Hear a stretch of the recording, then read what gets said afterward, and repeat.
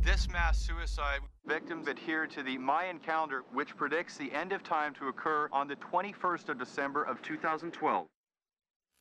I thought we'd have more time.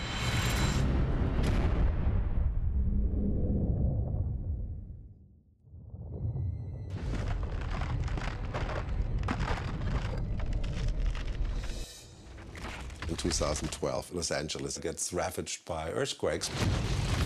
10.5 earthquake, so that's really the earthquake that ends all earthquakes. John Cusack races to get his 2 kids and his ex-wife and her new boyfriend out of Los Angeles. Gotta get to the Santa Monica airport.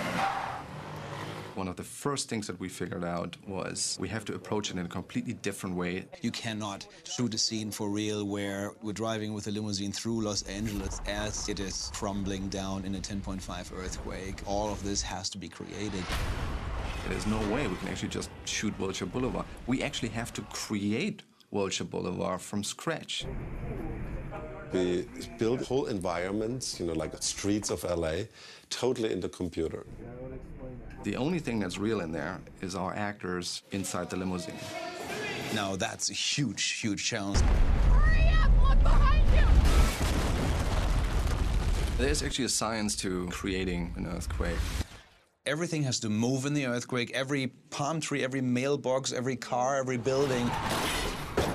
Ron was always very adamant about the look of the earthquake. It has to go until... The entire ground was supposed to behave like ocean waves. But do that to a street, to everything that's on the street. Shelves of ground are ripping open and falling down, and the entire landscape is moving.